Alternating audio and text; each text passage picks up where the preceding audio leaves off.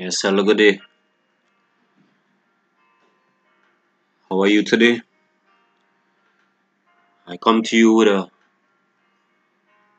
pleading message today. Pleading. For Christ is pleading and calling and drawing all men to Him. As He used men back then, He uses men today. Both the divine and human come together in cooperation. They work in partnership. Right? And I did this because I am pretty disturbed with what is going on in my country, with what is going on in the world at large. But I also have the answer for you, and the answer is in God's word. The answer is the testimony of Jesus Christ. And this is what we all need today. We need it, brethren. As I entitle this, Wake Up Trinidad and Tobago and the whole world at large. Jesus is coming in our generation. He is coming. So let's jump right into it. Righteousness exalted a nation, but sin is a reproach to any people. Right? Proverbs 14:34. Righteousness, which is right doing, exalts a nation, but sin is a reproach or a disappointment to any people. So you want to know one of the reasons why the country is in a mess? Because the country, in fact, a country is made up of people. And it's people who are committing these crimes. It's people who are sinning daily. And God is trying to get our attention. Many are just given, it's like a doctor. He prescribed pills to alleviate some pain or some disease.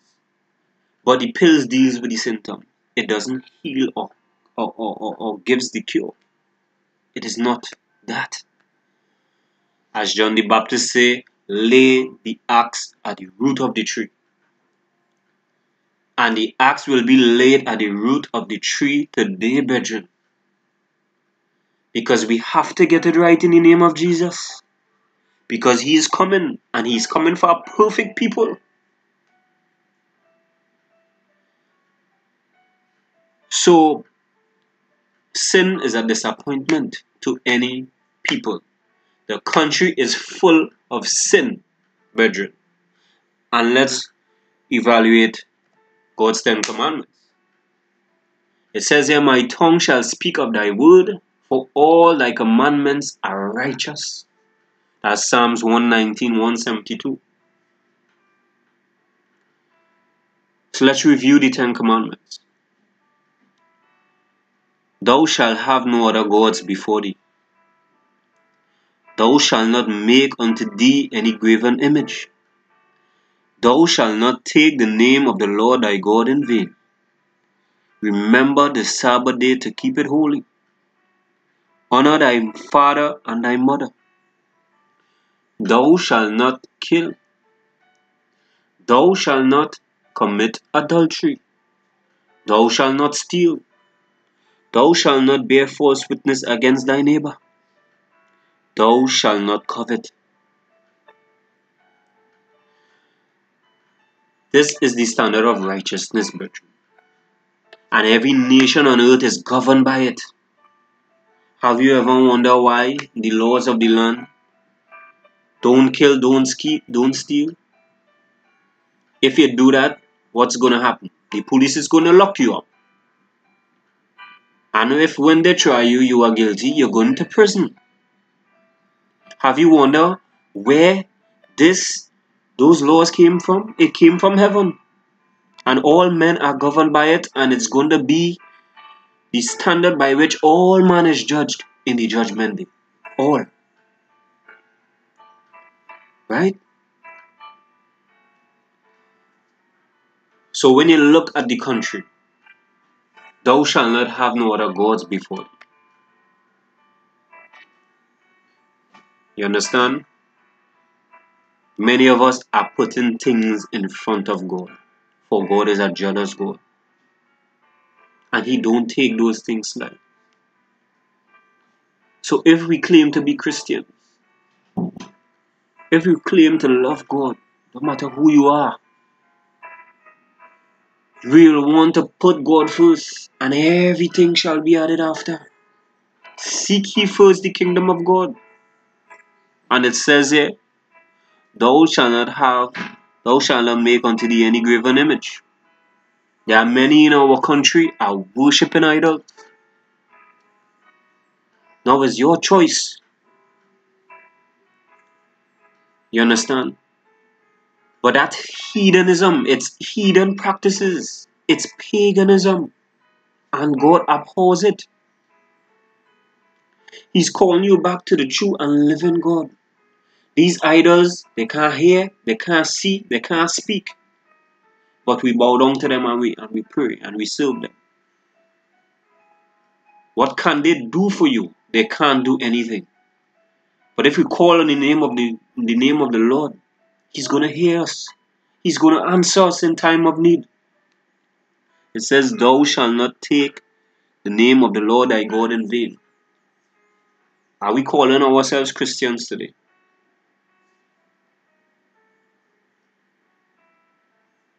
And living contrary? Brethren, God is calling us back to the true image of and likeness of God.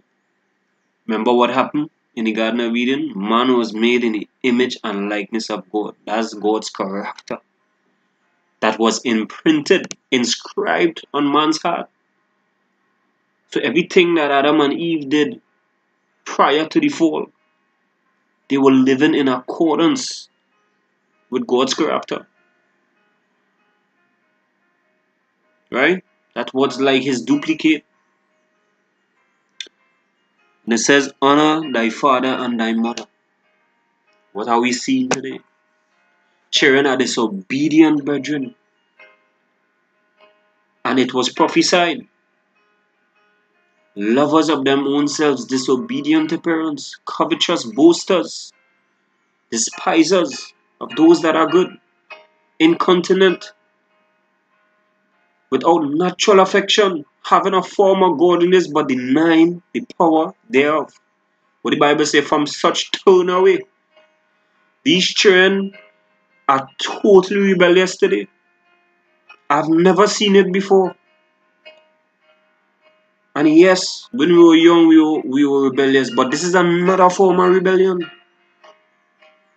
And this was a clear sign before God destroyed the antediluvians, the people, by a flood in the time of Noah. These are the kind of things that was taking place. And God was displeased, brethren. Thou shalt not kill. The land is groaning because man is shedding blood like that. You're wondering if it's some samurai movie we watching. Man have no regard for life right now. There's a reason for that. There is a reason for that. And because of that, the land is groaning and is ascending to heaven. Thou shalt not commit adultery. Married people, stay in your own home. Stop looking at the neighbor wife or the girl on the street. That goes for me too. It is not good in the sight of the Lord. If you have one wife, stay with the one wife. If it didn't work out, well, fine. But by God's grace, hold on to Him. Marriages are breaking up today for many reasons. But God expects us, if we are married, stay with one wife, one husband. Don't go contrary to that. Thou shalt not steal. Man, have no regard for the thing, for your neighbor's things. No more. Some people are just, their hands are itchy. If you rest down some by them, it's gone. You understand? Thou shalt not steal. And while when you're stealing, it's probably escaping a man's eye. And man ain't see, but God's seeing, He's watching you. You could steal in the darkest night, He's seeing you. Thou shalt not bear false witness against thy neighbor. If you call yourself a Christian, let your influence show. By their fruits you shall know them. You understand? I had to learn this the hard way. But as I see the light of this text, this 9th commandment, I purpose in my heart by the grace of God that I wouldn't call myself a Christian and live contrary to the Bible. It is doing damage to society, and it had to stop.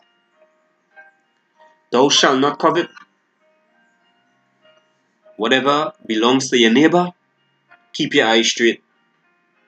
I had to keep my eyes straight too. It's not mine, it's not yours. It's thy neighbor's possession.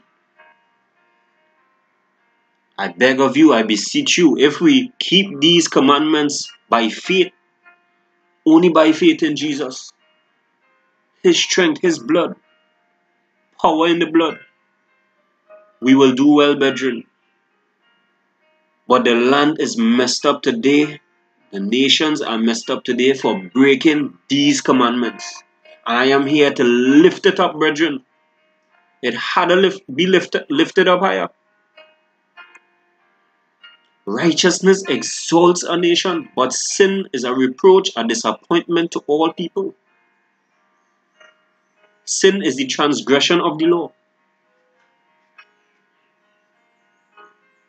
If it didn't have no knowledge of sin, there would be no law. But there's a law. His 10 commandments. And we are governed by it. And we are going to be judged by it.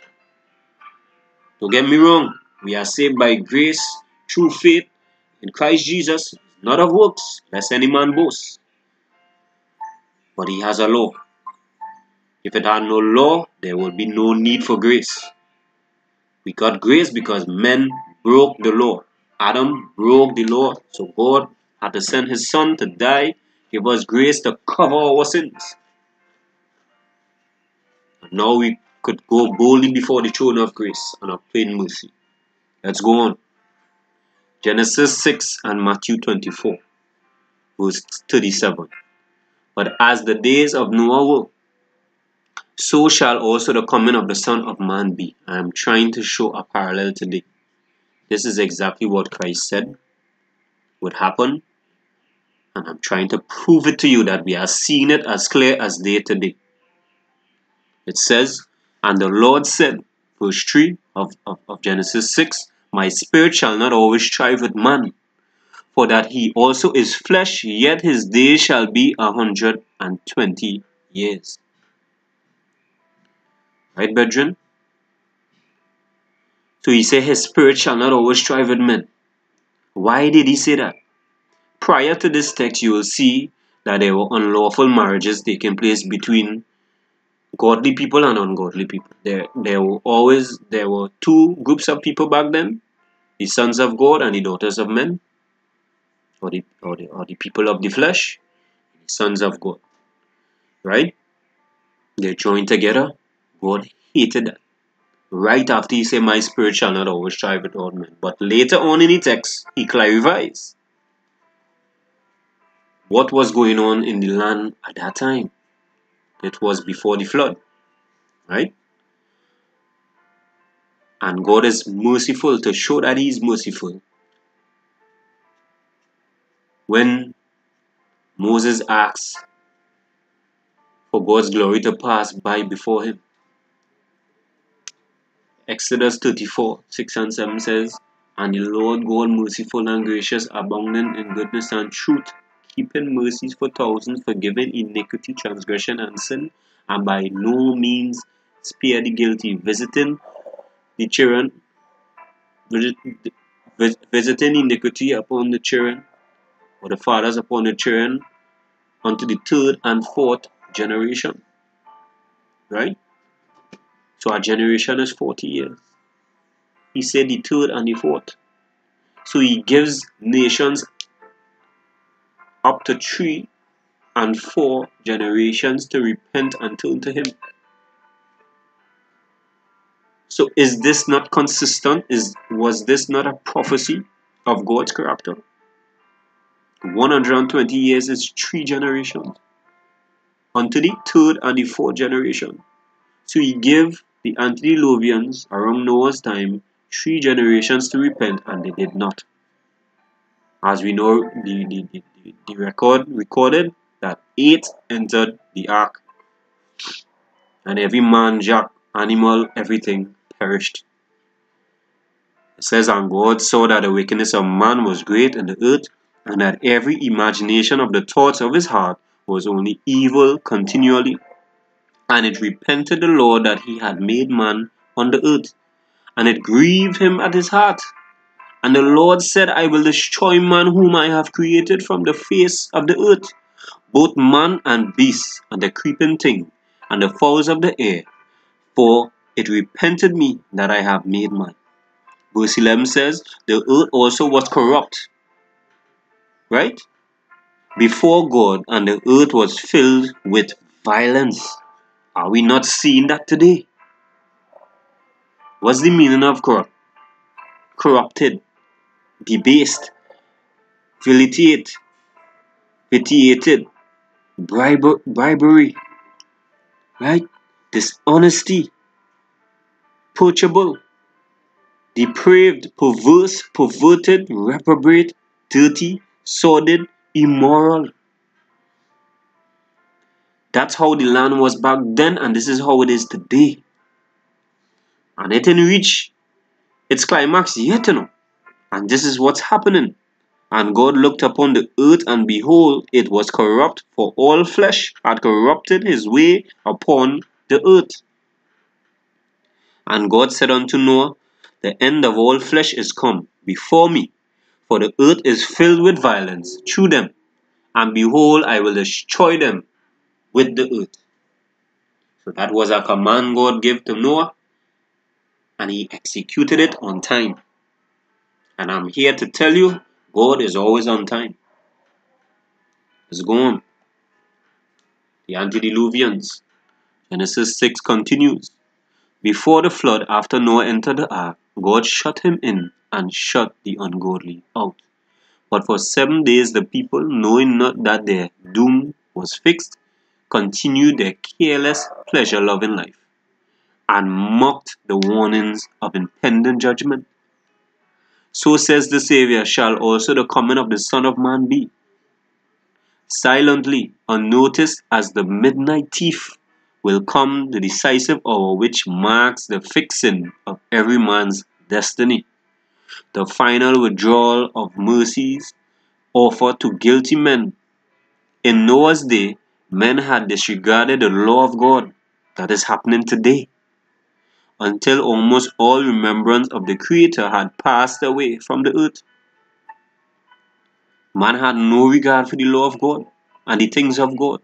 Their iniquity reached so great a height that the Lord brought a flood of waters upon the earth and swept away its wicked inhabitants from age to age. The Lord has made known the manner of his working. When a crisis has come, he has revealed himself and has interposed to hinder the working out of Satan's plans with nations, with families, and with individuals. He has often permitted matters to come to a crisis that his interference might become marked. Then he has made manifest that there is a God in Israel, in Zion, who will maintain his law and vindicate his people. As we go on. Now this part that I'm switching to now is very crucial. And while I go through it, you may scoff at it. But I'm here to tell you it plays a part in why this whole world is corrupted. It plays a major part.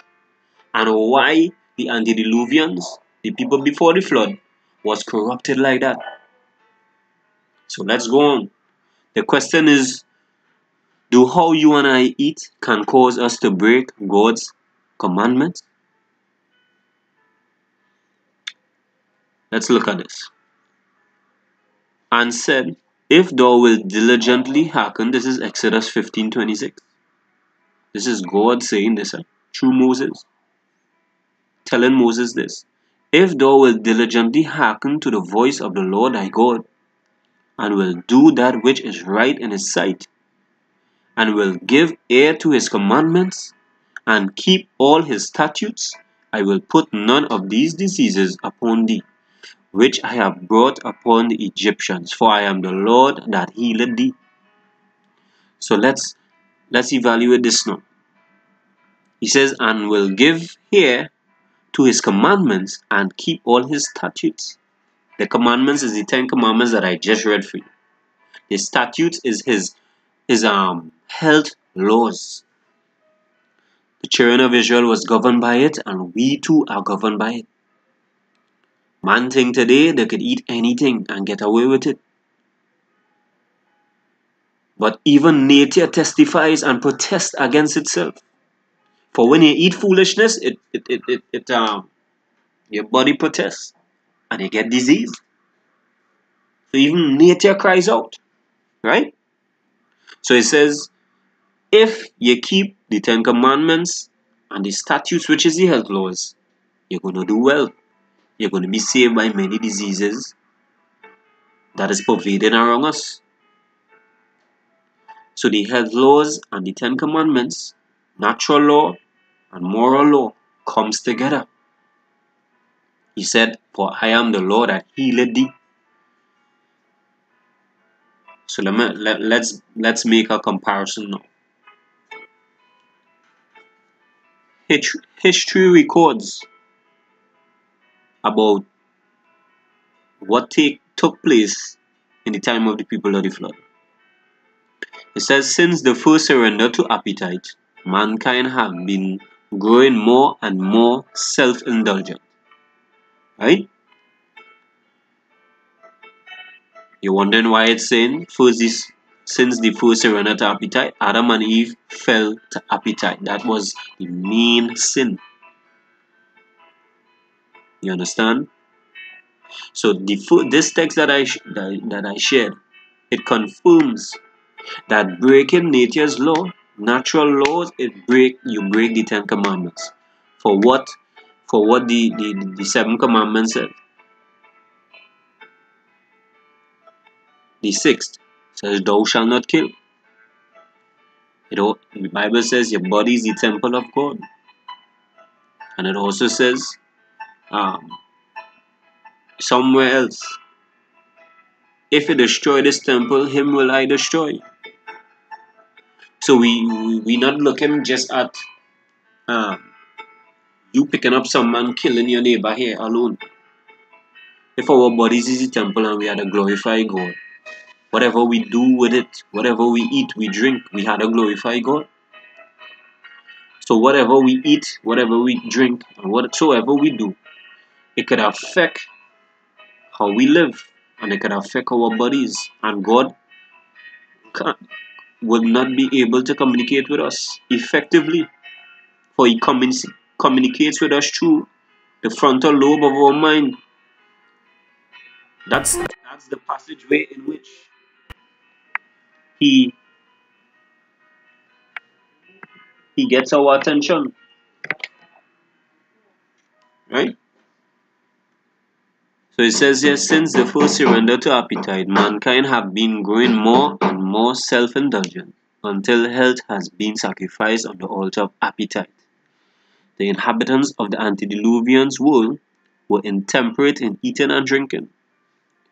They would have flesh meats, although God had at that time given man no permission to eat animal food. Right? Proof of this? Look at Genesis 1:29 to 30, 2:7 to 10, 6:19 to 21, and 9:3 to 4. It will clarify this. God gave a particular diet. He gave fruits, nuts, and grains at first. He didn't give man flesh. When man sinned, then he added vegetables and ground provisions. But this is what he gave. Man came from the dust of the ground. So what better things to give your body than the stuff that comes from the ground? He didn't give flesh. He only gave flesh to eat at the time of the flood. After the flood, everything was washed away. No vegetation to eat. So that's why he gave the clean and the unclean meat. He gave the clean to eat. He said, discard the unclean. It is not fit for food. You will get that in Leviticus 11. Right? Notice also from Genesis 11. Man's lifespan dropped from 900 plus years to 600. Notice that. Why? Because of meat eating. When sin entered, God had to put a probationary period on this earth. You understand? For man will have continued living for a long period of time. Right? Then, one something years, by the time of David, God gave man 70 years to live. 70. Some live over that today, as we know, and some up to that age, and some much less. They ate and drank till the indulgence of their depraved appetite knew no bounds, and they become so corrupt that God could bear with them no longer. Their cup of iniquity was full, and he cleansed the earth of its moral pollution by a flood. So I'm here to tell you, how you eat is how you're going to react. What you eat is going to be a part of you. Alright? So the life of the flesh is in the blood. You become what you eat. So I just have two comparisons or two examples for you. And as proof, the life of the flesh is in the blood. So when we eat the blood of an animal, we inevitably take in that animal nature. Let me show you. The chicken. A January 2013 feature story in the Scientific American called The Startling Intelligence of the Common Chicken opens by explaining that the chicken can be deceptive and cunning, that it possesses communication skills on par with those of some primates, and that it uses sophisticated signals to convey its intentions. This is how a chicken reacts. The characteristics. It's a form of communication observed in many primates and some birds, such as ravens and chickadees. Right? One example of this kind of communication is how males entice females with food as a form of courtship. So I'm asking you, while I read this, make the comparison. Make the comparison that when we eat this, we eat the chicken with the blood in it. Because that's what you're getting in these fast food restaurants. You become like the chicken. So a man and a woman operating just like the chicken today. Right? Deceptive and cunning. Right? It says,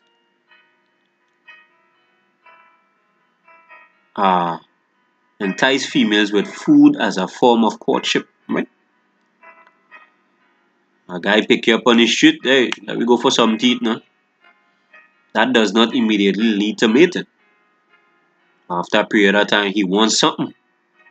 This means that females not only take their time to eavesdrop and evaluate the male's behavior, but they also must form an opinion about various males and their reputations for providing food, and then commit these various experiences to memory Only then does the female express a mating preference, right?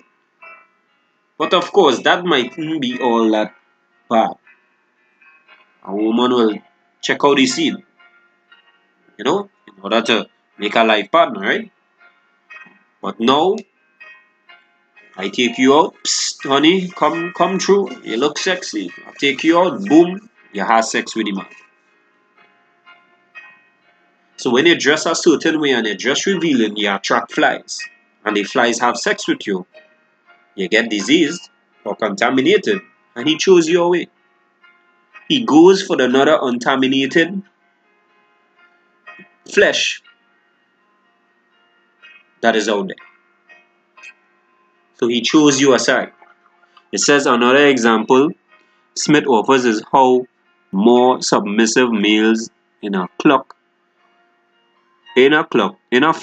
use clever and deceptive strategies to court females while diverting attention away from the dominant male, who would otherwise derail their plans.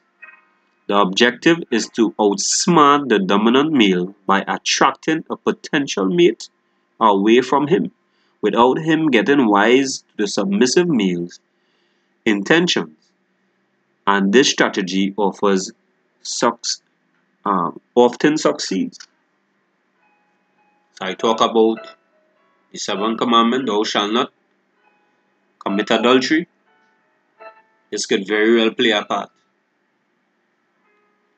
in man committing adultery because of what he eating. Life of the flesh is in the blood, and the woman they're attracted to, married men, is not your husband, is not your wife. Leave them alone. Let's go on. The cow. The cow descriptors of a cow behavior. A wide variety of terms can be used to describe cow behavior, such as the 20 used by Welfare Equality, right, 2009, in their welfare assessment protocols.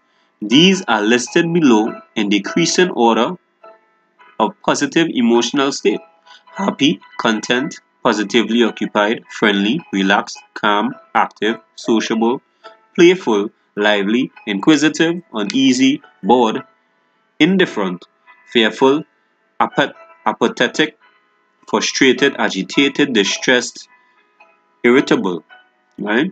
When describing antagonistic behaviors, welfare quality use the following descriptors. When describing antagonistic behaviors, rebellious behavior. So this is how the cow gets on. It butts, headbutting, which occurs with physical contact, where one animal is butting, hitting, thrusting, striking, or pushing the other animal with foreheads, horns, or horn base with a forceful movement. The receiver does not give up its present position. How women and men getting on today is because of the flesh you're eating, the blood in it.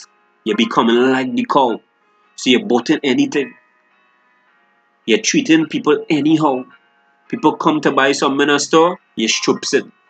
You're ready to cast them off. I can't deal with that person. It's the most foolish behavior out. And please learn to ignore. Please don't be aggravated by someone who's getting on like that. Don't stoop to their level. Right? Live as Christ lived. Peaceable with all men. Alright? There's placement, which is physical contact where one animal is forcing the other animal to give up its position. Chasing, where one animal makes another animal move. Right? You're seeing that in day-to-day living with people. Fighting, where two animals push their heads against each other while planting their feet on the ground, with both exerting force against each other. Chasing up, where one animal uses physical contact against a lion animal to make it rise. You understand? So people getting on like this, brethren. It is not no fairy tale or no foolishness I'm trying to get to you. The life of the flesh is in the blood. It's better for us to go back to a plant-based diet that God gave in the beginning. Fruits, vegetables, nuts, grains. Right? The diet in itself doesn't have no power in itself. It helps a lot, but it doesn't have no power. It's like your door in the night. When nighttime comes and you're ready to sleep, you bolt up your door, you lock it. But if a bandit were to come with a bulldozer with something and knock down that door and come in, are you safe? No, you're not. So my point is, God said to go back to the plant-based diet, get off the meat, and don't even eat meat with blood in it, because you become like the animal. You get disease like it. There's no power in it, in the thing itself, but the power comes from God. So while you lock your door in the night, thinking that you're safe, or there's power in the bolts and the locks of the door, there is no power. A bandit to come and push through that door. But by faith and believing that God will protect you in the night. Likewise, by faith, you're believing that when you do follow these things that He says, His health principles, He's going to keep you from these diseases.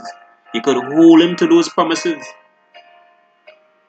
Follow these health laws, brethren.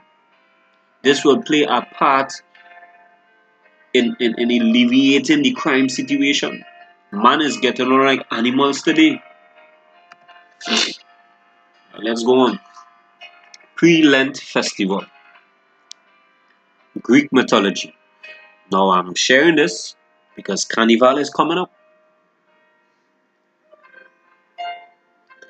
And the funny thing is, why the country in a mess? People ignore it and they go and jump up and they expose themselves. Right?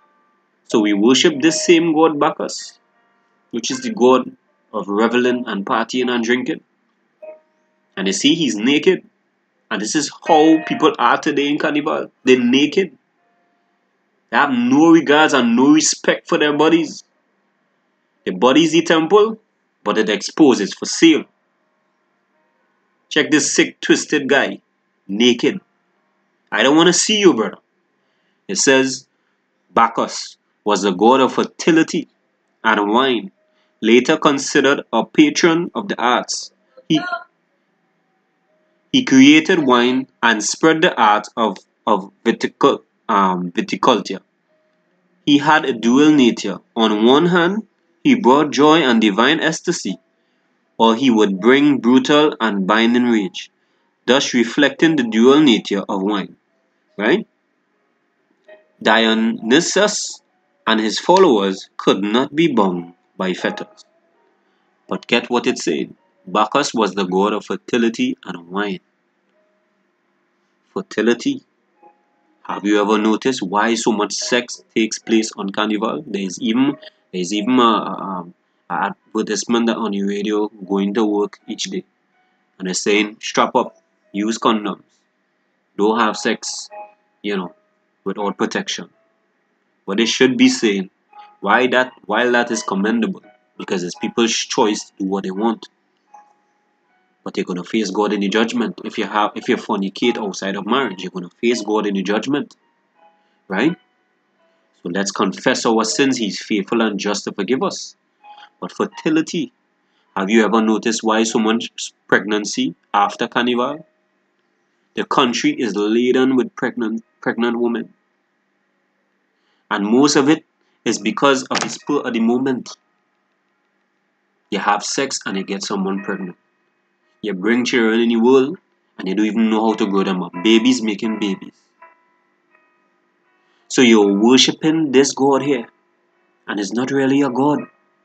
It's devils in the form of God, and you take and in the form of this God.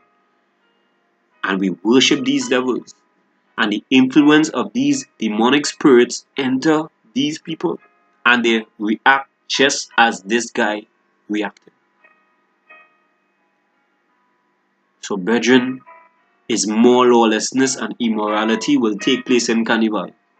So the country some seem to be crying out, but there is no revival, no reformation, no changing. And I am here to raise the standard higher, brethren. We need to.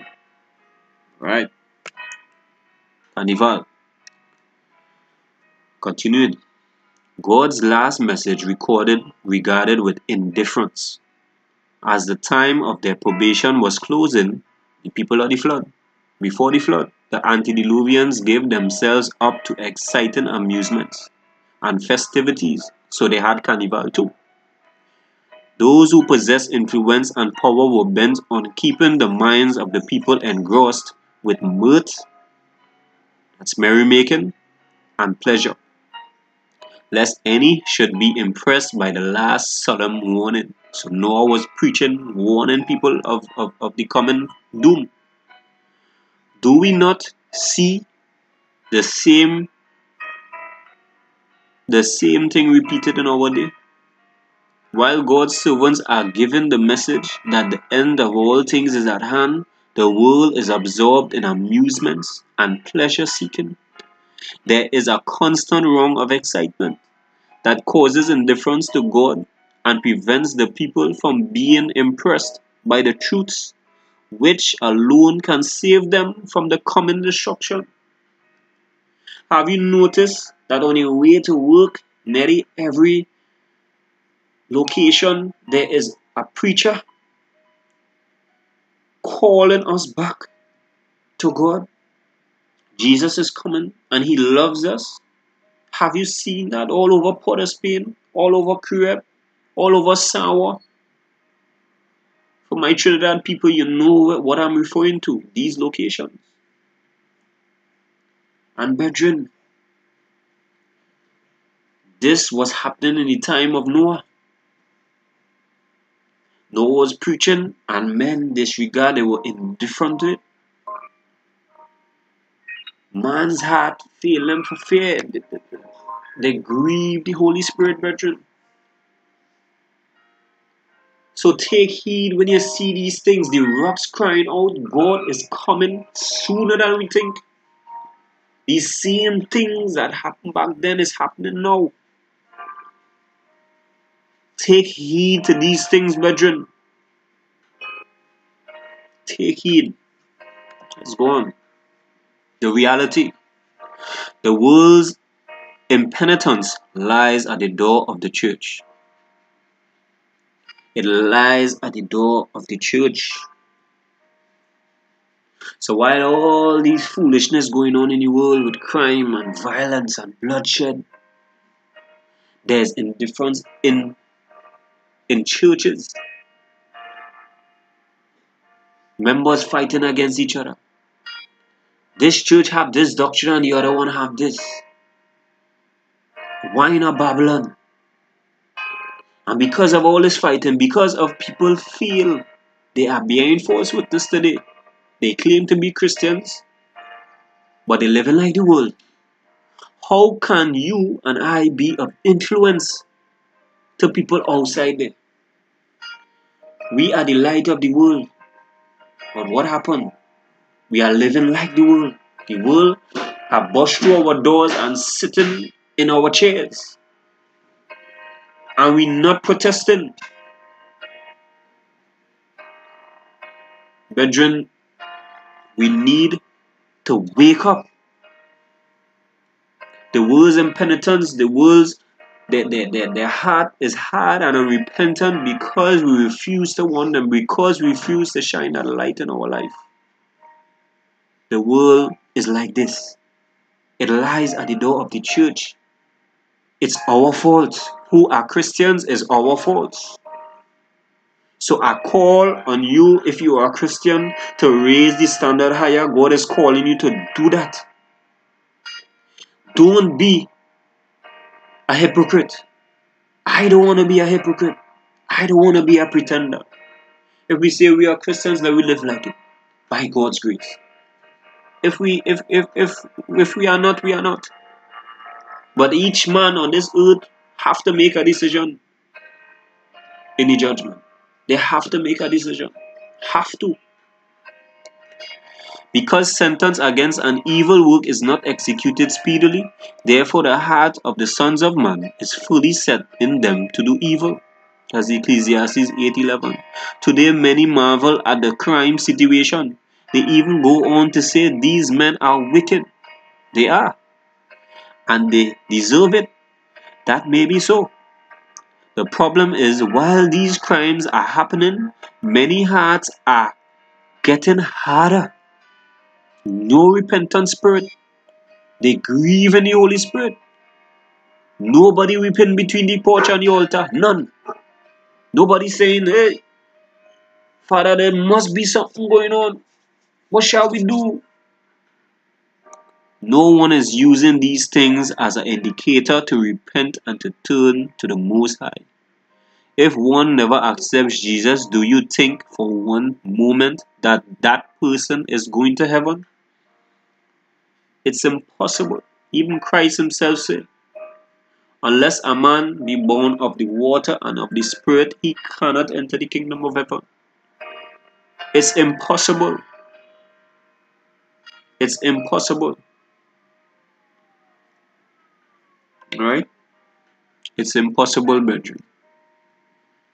The Spirit of God persistently resisted is at last withdrawn from the sinner. This is why crimes are being committed. Men are grieving the Holy Spirit. The Spirit is there to convict. So while the Spirit is convicting someone, hey, what you are going to do there, brother, is wrong. Sister, that's wrong. They say, I'm going to do it anyway. So persistently resisting the Holy Spirit is at last withdrawn. God's Spirit can't call out to that person again. The Spirit leaves that person, and then there is left no power to control the evil passions of the soul, and no protection from the malice and enmity of Satan. So men possessed by demons taking the life of men, women, and children today. And likewise women doing the same thing. So it's demons in the form of people carrying out these things. Because we are grieved God's Spirit, Satan has total control of that individual. But please resist not, quench not the Spirit. Seek ye the Lord while he may be found. Call ye upon him while he is near. Let the wicked forsake his way, and the unrighteous man his thoughts, and let him return unto the Lord, and he will have mercy upon him, and to our God, for he will abundantly pardon. That's Isaiah 55:6-7. Then shall they cry unto the Lord, but he will not hear them. So if we persistently grieve the Holy Spirit, and they think you're okay, then shall they cry unto the Lord, but he will not hear them.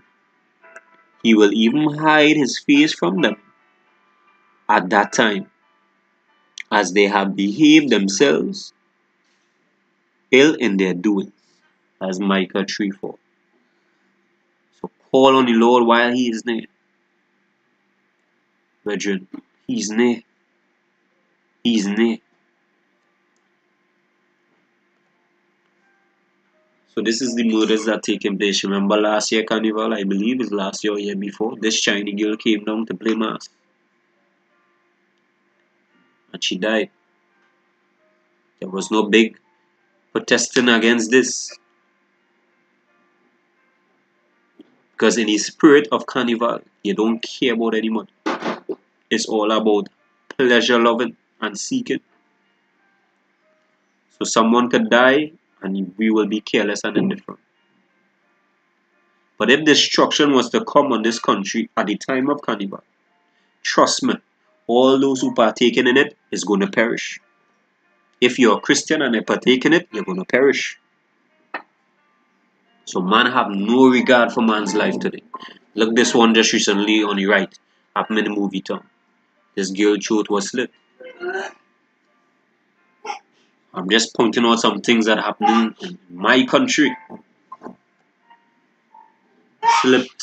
Siblings slain.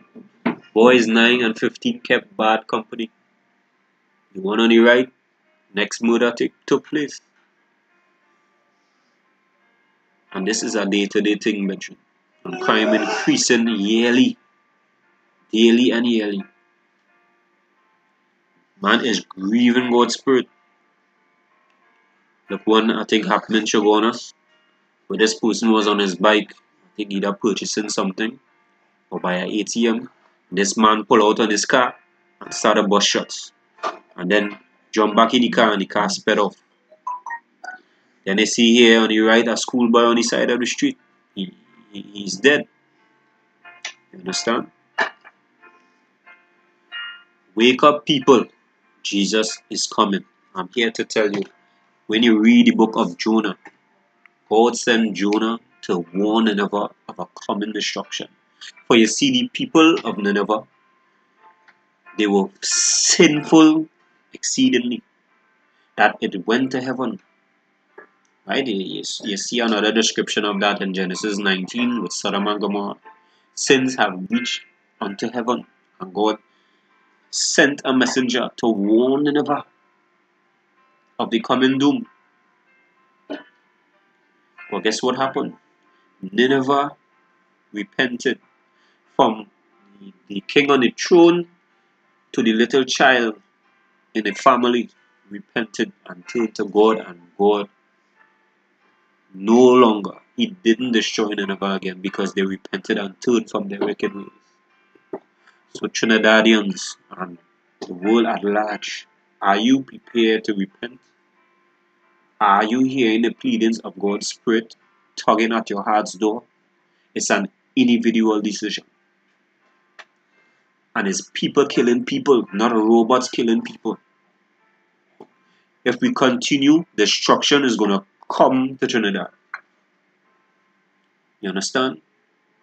And if God decides to delay any destruction that comes on this earth, well, then we know the 7 last plagues is going to be poured out. Revelation 15 and 16.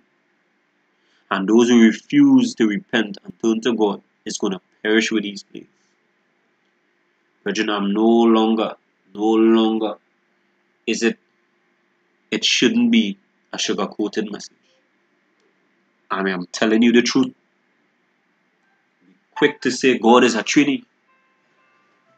But is he pleased with the foolishness that is taking place? God loves the sinner, but he hates the sin.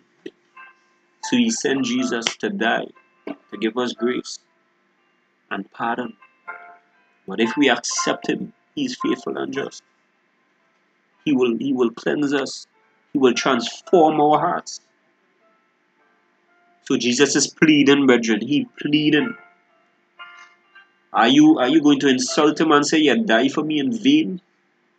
Or you're going to accept him as your personal Savior? I am just one voice. Please accept him today. Let's be real with ourselves. Till we meet again. I love you. I hope to see you in the kingdom of heaven. Blessings to you.